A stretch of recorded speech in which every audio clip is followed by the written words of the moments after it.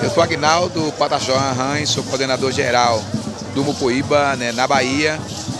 Nós estamos aqui com a delegação de quase 400 parentes da Bahia e esse ato de hoje é muito importante para nós, para demonstrar para a sociedade brasileira que a sociedade brasileira não consegue viver sem a demarcação do nosso território. Se o nosso território não for demarcado, né, o projeto de morte será implementado. Não morte só para nós, mas morte para toda a sociedade brasileira ou todo o planeta. Que a demarcação do nosso território significa a preservação do meio ambiente, significa preservar e retardar o desgastamento e o buraco do ozônio. Então, demarcação dos nossos territórios significa a vida, não demarcação significa a morte de todo o povo do planeta.